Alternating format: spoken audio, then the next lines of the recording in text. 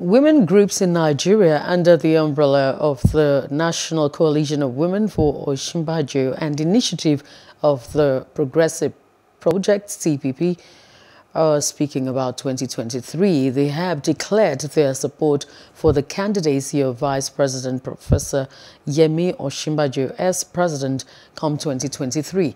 The group said after careful consultation with like minds across the country, the general consensus was that Vice President Osinbajo represented everything the nation needed to achieve greatness at this point in the nation's history.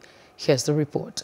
A gathering of one of the finest brains amongst women in the country, and their agenda is to aggregate views and strategize on ways to move the country into achieving greatness economically and politically.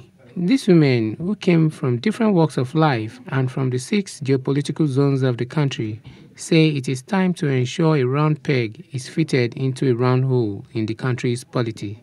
Chairperson of the steering committee, Ajia Rabi Dauda, highlighted the objective of the meeting, which is to ensure the emergence of Vice President Yemi Osinbajo as the next president of Nigeria.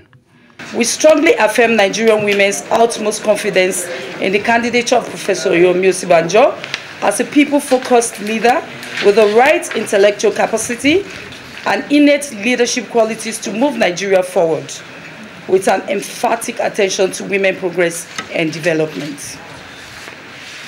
We demand the emergence of truly people-focused leadership at the APC's forthcoming convention and presidential primaries, either through consensus or voting processes, as we look forward to the unfettered emergence of Vice President Yemi Osinbajo. We are actually here because we want to support a very wonderful man, a man who is full of integrity, a man who is credible, a man who is loyal, a man of the people. You know, majority of Nigerians love Professor Yemi Osinbajo.